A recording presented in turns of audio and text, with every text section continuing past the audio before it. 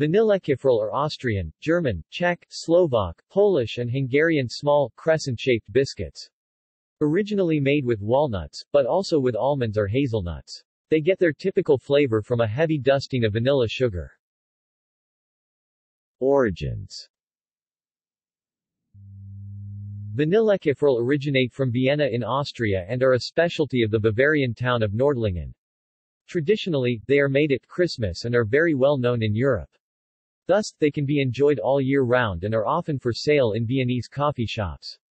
They are said to have been created in the shape of the Turkish crescent moon, symbolizing the celebration of the victory of the Hungarian army over the Turkish in one of the many wars between the nations.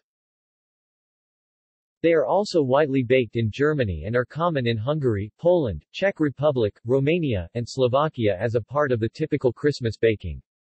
Since in Germany the Advent is celebrated by several denominations of Christianity on the 4 Sundays preceding Christmas, many kinds of biscuits and sweets are consumed during this time and have become typical for winter time.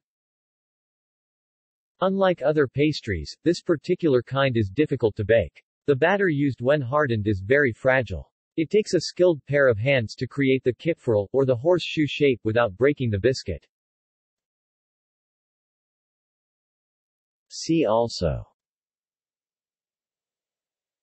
Hungarian cuisine, Kifeli, croissant, cronut.